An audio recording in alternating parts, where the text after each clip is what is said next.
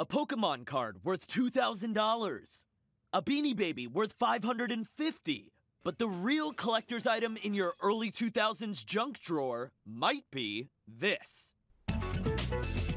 Right now on eBay, an Apple first-generation iPod listed for $30,000. The special edition iPods are even more valuable. One U2 special edition sold for $90,000. And if you just so happen to have this 1988 portable Mac, well, that's currently listed for $500,000. Even the newer models of used iPods are fetching thousands of bucks online, fans clamoring for their huge storage capacities. A way to listen to music without plugging all the way into the social media sphere.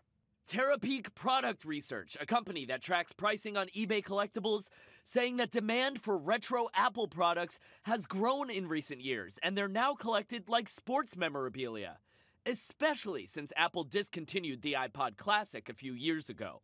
So can you make a pretty penny with that old iPod of yours? Well, this pre-owned second-generation iPod is listed for $1,000 on eBay.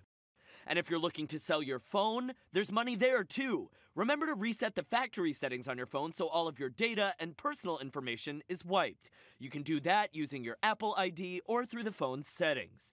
You should also make sure that you remove any passwords and make sure your phone's fully charged before you send it off. And don't worry, even recent iPhone models can still bring in some bank if you're looking to unload a gadget or two. On Gazelle, a factory-unlocked 64-gig iPhone 12 in good condition will get you $300. A 128-gigabyte unlocked iPhone 11 will bring in $260.